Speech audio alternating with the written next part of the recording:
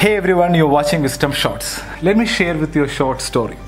A hunter once lost his way deep inside the jungle while chasing a deer.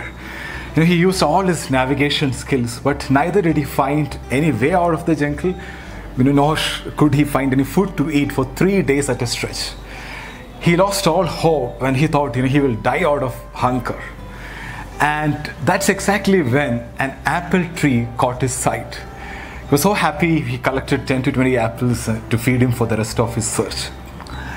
As he ate the first apple, his joy knew no bounds. He just couldn't stop feeling grateful and blessed.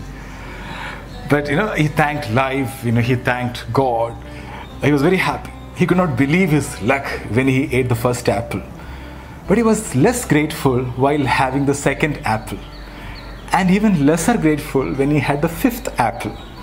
Somehow, with each passing apple, the joy kept on reducing drastically. He just could not enjoy the 10th apple. He even started throwing apples which were not tasting good and even started complaining. He had already taken for granted the gift of having found an apple tree in the middle of a forest after 3 long days of wandering with hunger. In economics, this is called the law of diminishing marginal utility. It's actually the law of diminishing gratitude. In simple words, taking things for granted. Or let's just call it as the 10th apple effect. The 10th apple represents our lack of appreciation for gifts of life. The hunter represents all of us, and the apple represents the gifts that life gave us.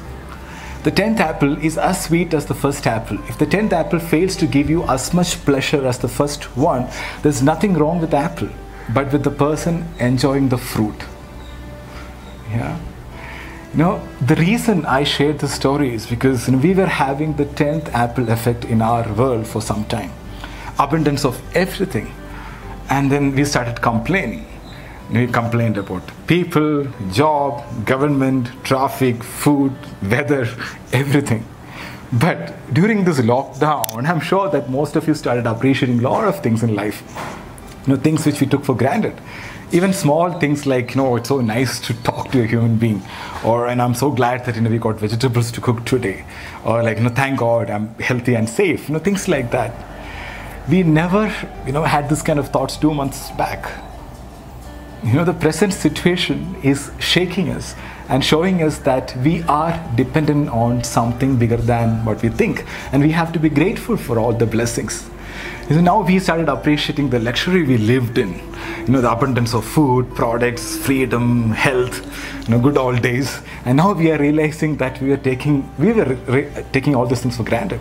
So right now, all of us have 2 choices: be grateful or be stressful. And it's a choice.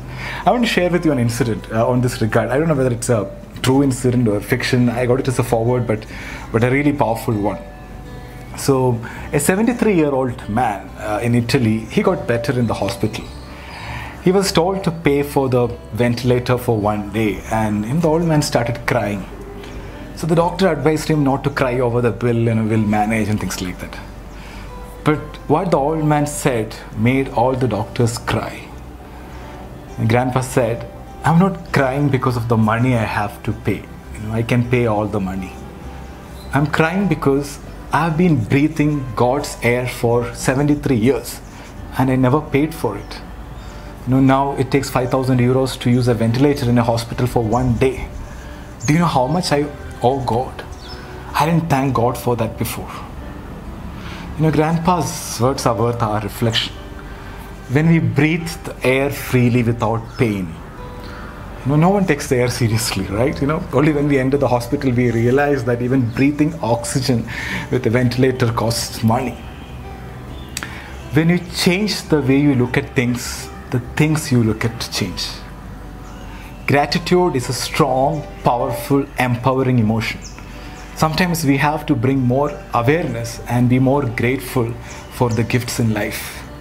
Gratitude supports our immune system. It makes us strong. But on the other hand, stress makes you weak. One thing I've experienced in my life is whenever you are grateful, if you're grateful, you can't be fearful, right? Both doesn't go together. So be aware of your state of mind and start counting your blessings. thank you is the best prayer you can chant all day long. The law of the universe is when you are grateful for things you have in life, you will have more things to be grateful for. I repeat, when you are grateful for things you have in life, you will have more things to be grateful for. So never let the 10th apple effect make you take the gifts in life for granted. Never let your gratitude for life fade away. Thank you so much for watching. Stay happy, stay healthy.